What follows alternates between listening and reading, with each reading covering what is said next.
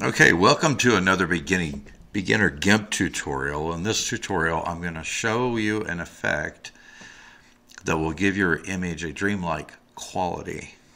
And it's a dreamlike effect. It's really, really cool.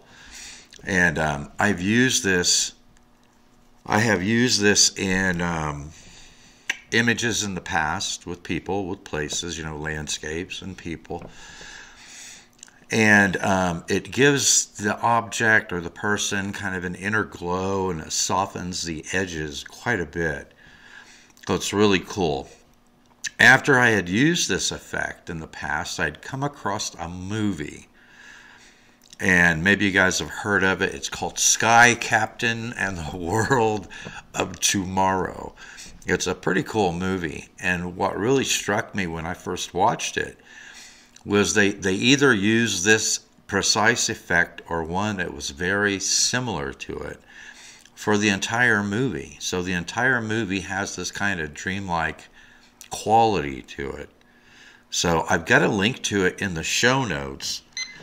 So if you guys want to check that out, it'll take you to a website that has the movie information. There's also a trailer there that you can watch, so that you can see what this effect looks like in a movie.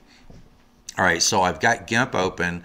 I have a copy, 2 copies of each image loaded, so that we can see what it looks like before and after the effect. Okay, so what I'm going to do is I'm just going to go in. I'm going to go into colors. I'm going to go into levels, and I'm just going to let, since this is a well-lit image here in direct sunlight, I'm just going to let GIMP do the auto input levels adjustment on it. It's very subtle, but it does improve the lighting in the image. All right, so now we're going to go to FX Foundry, and we're going to go into layer effects, and we're going to select down here toward the bottom where it says Orton effect. Okay, we're going to apply the Orton effect right now.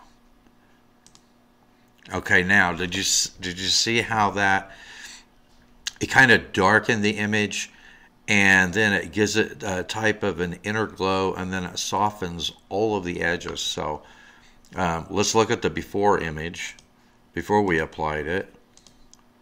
There's the before image, and here's the image that we applied it to. You see the difference between those two, how dramatic that is? And so you guys should try this effect on different images that you have to see what kind of quality it gives you. But that's actually, that's pretty good. And take a look at that trailer of that movie, and you'll see what I'm talking about. All right, so this is a person that we just did this to. So now I also have a landscape, and let me see. Okay, I don't have those 2 layers merged. This is one that we used, I think, in the previous tutorial on how to improve the contrast and the color of an image. So I've got the layers merged here because this effect is for a single layer on the image. So if you have a bunch of different layers in your image, if you just merge those layers down into a single layer and then apply the image, that'll work much, much better. And let's see here. Okay, so let's apply it to this one. So we're going to go into FX Foundry again. We're going to go into layer effects. Let me bring it over here so I'm not blocking it. FX Foundry, layer effects, Orton effect. Okay, so now do you see the difference? Let's look at the before, and then look at the after, and look how it softens everything. That is just an absolutely cool effect to use, and it's called the Orton effect. All right, in the show notes, I also have a link to the playlist for all of the GIMP tutorials that I have published so far. So if you guys want to take a look at those.